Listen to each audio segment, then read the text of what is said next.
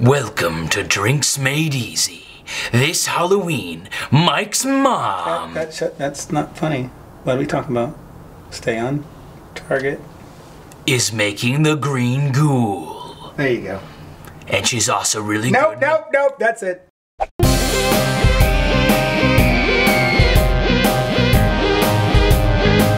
To build your green ghoul, you're going to start with 2 ounces of Midori. Next, you'll add half an ounce of Barrow's Intense and half an ounce of green chartreuse.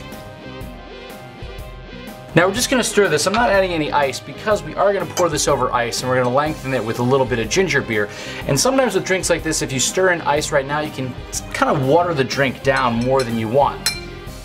Because if you want more water in your drink, you can always just add more water or a bit of ice. Pour it into your glass that you've already prepared with your licorice strands. And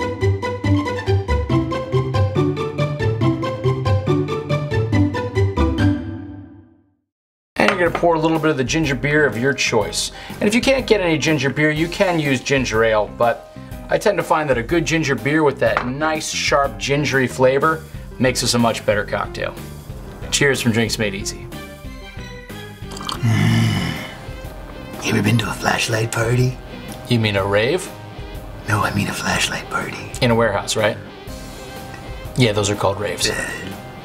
Shut up. And please remember to always drink responsibly because everybody likes to make friends. But no one likes to make them in a prison shower. We're gonna need to do another one of that. That was perfect. No, it wasn't.